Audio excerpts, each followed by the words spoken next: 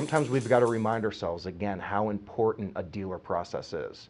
Now, I run a sales team from Monday through Friday, Monday through Sunday actually, and our processes are extremely important, right? Are the folks getting in on time? Are they making their phone calls? Are they overcoming objections? Are they TOing deals that they can't close? As important as that is, we've reminded ourselves that to have a healthy relationship with a dealer and to ultimately continue to grow the business, even more important than our process is the dealer's process.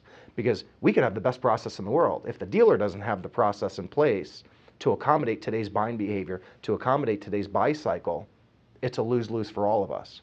So I'm still very adamant about our dealer processes as far as my sales folks. But even more importantly, again, is the continued focus going forward on dealer processes, getting our folks into car dealerships on a monthly basis, getting our folks to meet with these dealers, seeing what they're doing, and not telling them they need to do it different, but at least give them the options for them to decide, give them the polk information, which we've been talking about for the past year and a half now.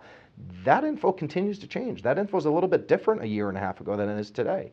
You know, we're seeing defection increase more and more and more and more as brand parity and product parity rise. So we pride ourselves on keeping dealers informed on what we're learning. You know, that polk information comes off of all the leads that we send to our dealer network. That's about 4 million a year. So we like to think we've got a pretty big sample as far as the validity of the statistics.